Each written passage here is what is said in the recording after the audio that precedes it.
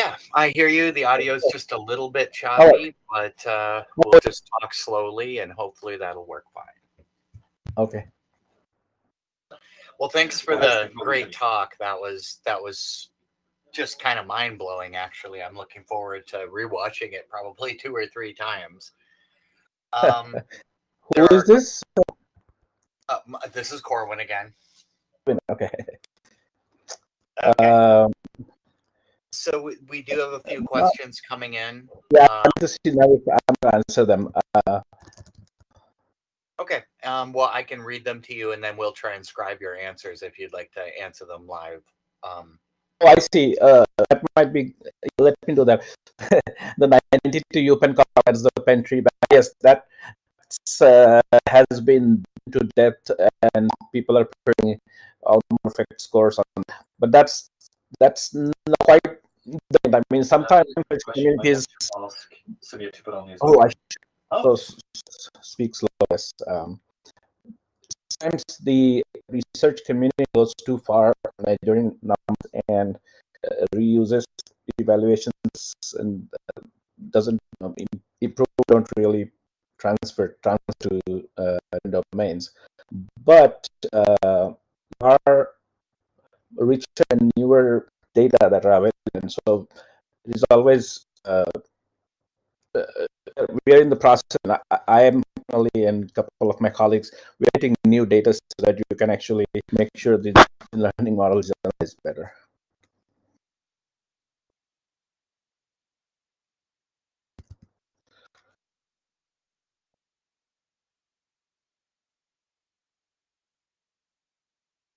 Oh shoot! And then I failed to unmute myself in the on the stream here. Okay. And I think you're answering in text right now, one of these, so I'll just let you drive here. So please, one thing I'll add is please read the question that you're answering when you read out your answers. I see. Yes. And we're showing the pad on the stream, so people are seeing the text, and that's probably a good approach considering we're having a little shakiness with the audio.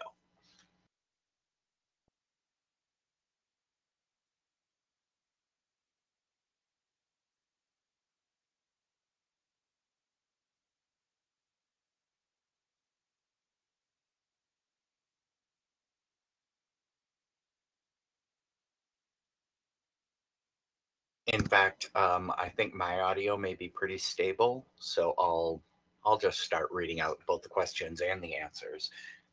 But Samir, if you wanna, you're welcome to interrupt me if you wanna expand on your remarks at all.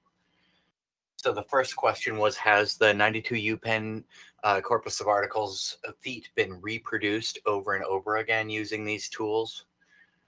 The answer was not quite. That was a sort of a first wave. The particular corpus was the first one that started a revolution, kind of.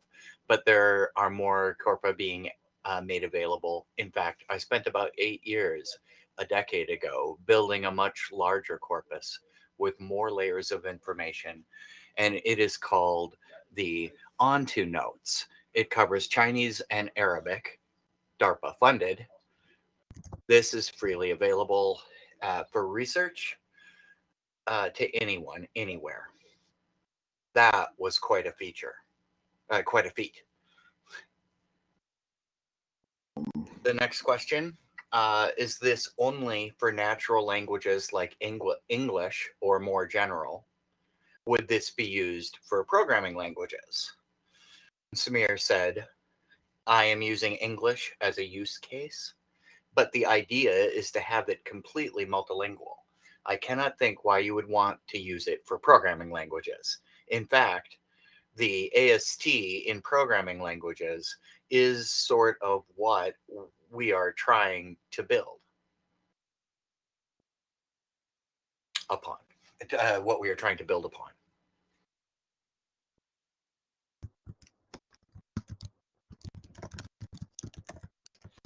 So that one can capture the abstract representation and help the models learn better.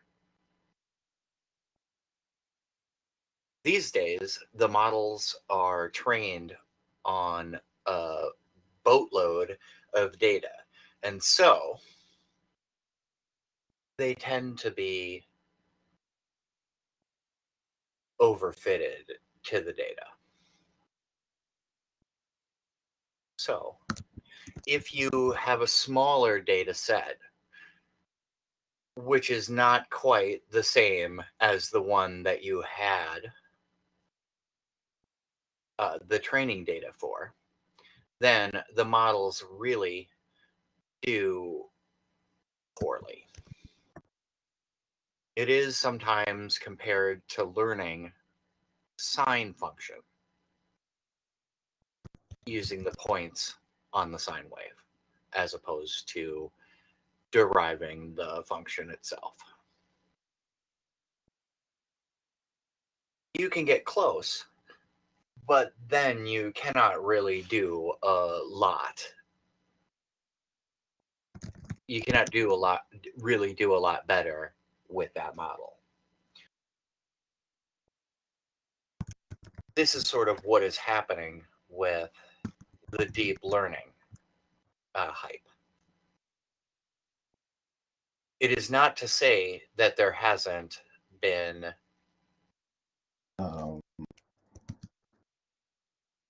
a significant advancement in the technologies, but to say that the models can learn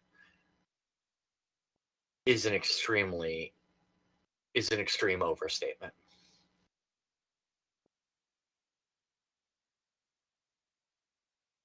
Awesome answer. I'm gonna scroll my copy of the pad down just a little bit, and we'll just take a moment to start looking at the next question. So I'll read that out. Reminds me of the advantages of pre-computer copy and paste, cut up paper and rearrange, but having more stuff with your pieces. Right. Kind of like that, but more intelligent than copy paste, because you could have various local constraints that would ensure the information is consistent with the whole.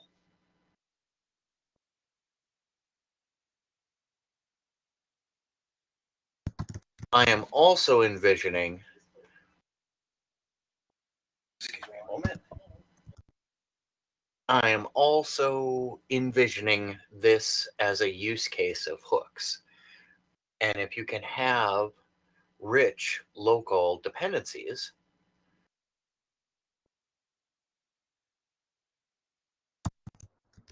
then you can be sure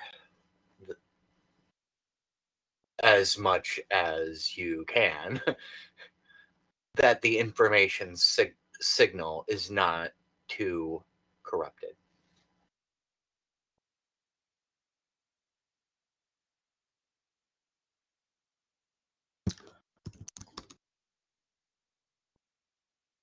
Have you used it on real life situations? No.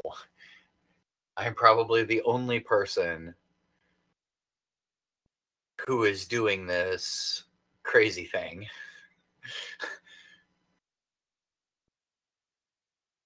It would be nice, or rather, I have a feeling that something like this, if worked upon for a while, by many people, by many, might lead to a really, really potent tool for the masses. I feel strongly about using, I feel strongly about giving such power to the users and be able to edit and share the data openly so that they are not stuck in some corporate vault somewhere. Amen. One thing at a time. Yeah, +1 for that as well. All right, and I'll read out the next question. Do you see this as a format for this type of annotation specifically, or something more general that can be used for interlinear glosses, lexicons, etc.? Absolutely. In fact, the project I mentioned, OneNotes, has multiple layers of annotation, one of them being the propositional structure, which it uses for a large lexicon that covers about 15K verbs, so 15,000 verbs and nouns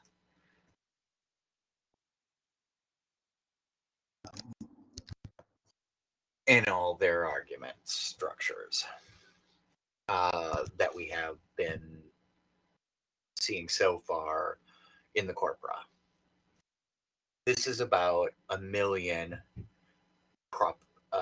propositions that have been released recently. We just recently celebrated a 20th birthday of the corpus. It is called the Prop Bank.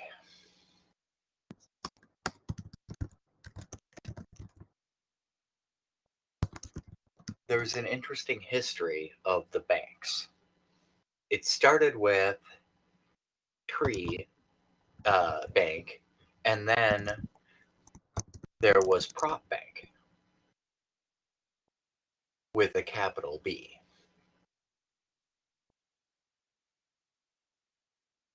But then, when we were developing Onto Notes, which contains syntax, named entities, conference resolution, propositions, word sense, all in the same whole. Hey, Colin, sorry for the interruption. We have about 5 minutes and 15 seconds until... I can add more stuff later. That sounds good. If you want to just read it out then, and I think that would be the most important thing, that people can hear your answers, and I and the other volunteers will be going through and trying to transcribe this. So go for it.